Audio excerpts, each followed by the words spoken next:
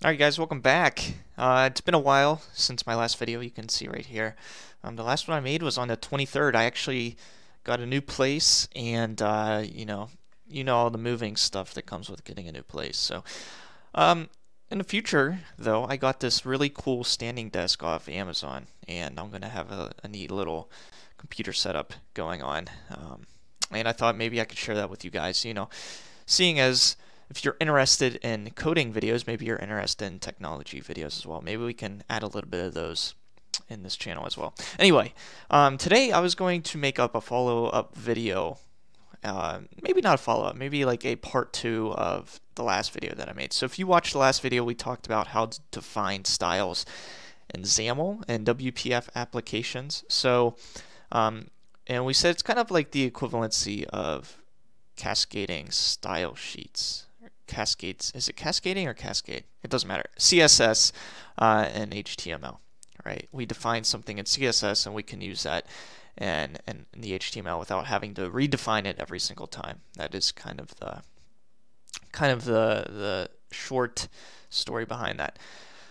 So we did that with each individual page, but I wanted to make a video and I wanted to talk about how do we change the default of all of these different things. So let's say all of your labels, for instance, this is just an example, but let's say all of our labels we want to make a font size of 30 and we want them to be bold and we want the background to be like some blue or something like that. How would we do that without changing the style in each individual label? How can we make that app-wide change so we don't have to define it each and every time? So before we did a page wide, so I made resources on this window, just for this window, no other ones. Now I want to kind of look at the bigger picture. How do we add that to the app? And to do that, we actually go to our app.xaml, and you can go there in your Solution Explorer. And I have this add-on in my Visual Studio, and whenever you save, it kind of cleans stuff up. And unfortunately, sometimes that can be a pain. So I got to change this to this so we can put tags inside of the application. So right here we're going to do something and we're going to add application resources. So if you remember in the last video we did window resources. Now we're going to do application resources. As you can see, I just hit Control S just by habit, and it changed it to that since there's nothing in it. So let's go ahead and close the tag. And let's go ahead and define a new style. So we're going to create a style, and let's make its target type a label. Okay? It does that every time. I keep forgetting. I'm going to have to break that habit sooner or later. Okay? And here we can just add setters, and let's make its property, what did I say? Font size, and then value is equal to 30. Let's make it bold, so the property would be font weight, and let's make its value bold. Close that tag, and let's do one more. I think I said let's make the background color something. So let's do property. Is it background? Yeah, should be. Let's see. Value. Let's do this aquamarine. I don't actually know what that looks like. It's going to be interesting. So now we have these application resources for the target type label. Notice how we don't have a key indicator. We can just, this goes to any label.